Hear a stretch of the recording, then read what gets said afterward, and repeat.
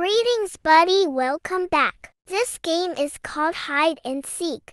Nowhere to hide. The avatar is one fixed character unless you want to watch an ad to change it. Your transformed character is randomized. Watch an ad to change it.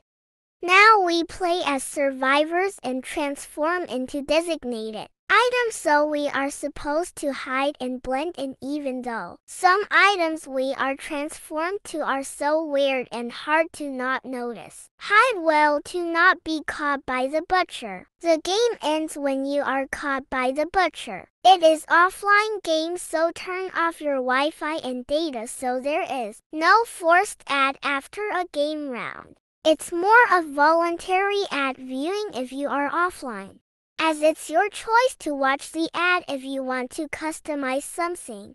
I will stick with the basic minimal that is given, without having to watch the ads. The characters are mainly robots as it is an offline game.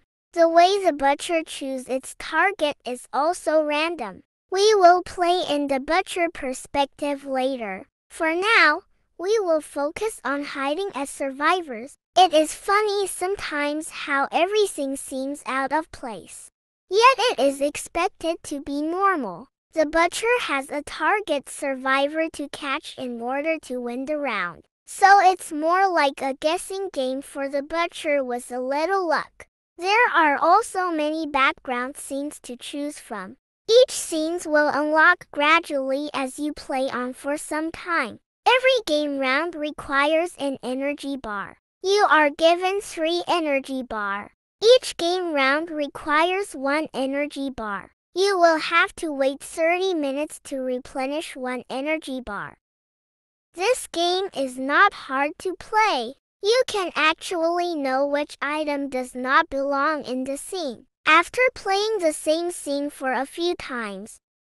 I am a race car. Wee! Haha! Now it feels impossible to blend in. Never knew a fresh live pig can be a roasted pig in an instant. Nice camouflage. Horse stand on the sea. Haha! Yet still not being caught. Now in butcher's mode, a target survivor is marked. The butcher has to catch the target civilian in order to win the game.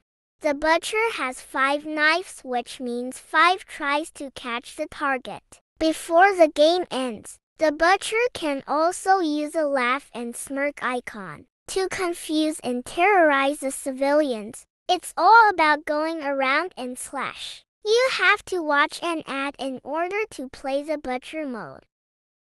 This is the escape mode. It's mere hiding and no transformation.